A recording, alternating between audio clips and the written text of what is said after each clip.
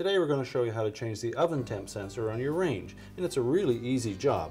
All you're going to need is a Phillips screwdriver. Let me show you how we do it. Now before we begin this repair, the first thing we'll need to do is to disconnect the power to the range, and if we need to move the range to gain access to the plug, you should also turn off the gas supply. Next we're going to open the oven door, and we'll remove both racks and any items that may be in the oven.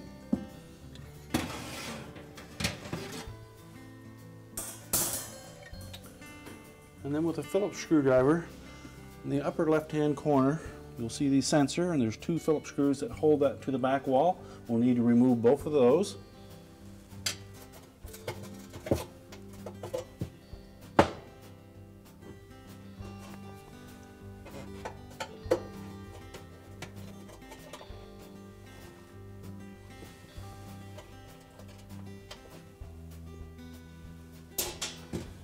And just carefully pull that sensor through the opening in the rear wall.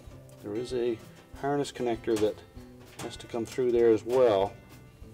And if you find that it's not going to pull through easily, at this point you'll have to remove a few screws on the back panel to gain access from that side.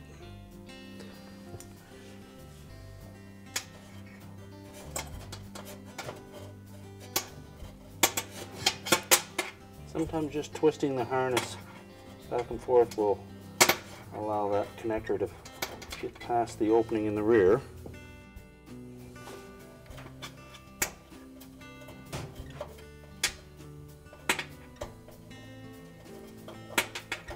Never force that connector to come through that opening.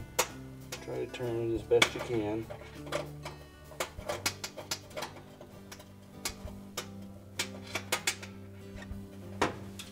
You can now disconnect the sensor from the harness, and your new sensor comes with a couple of harness adapters in case you need to adapt to a previous style connector, but this one is the same as the original.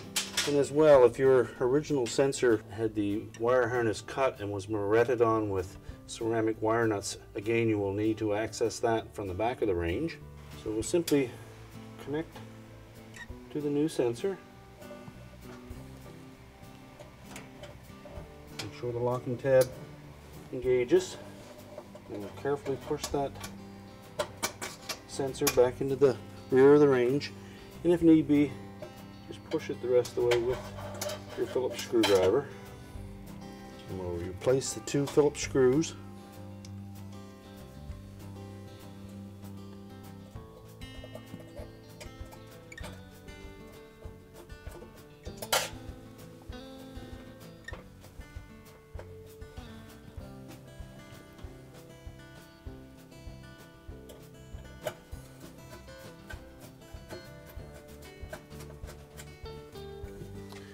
Now once we have both screws nice and tight, we'll reinstall the racks.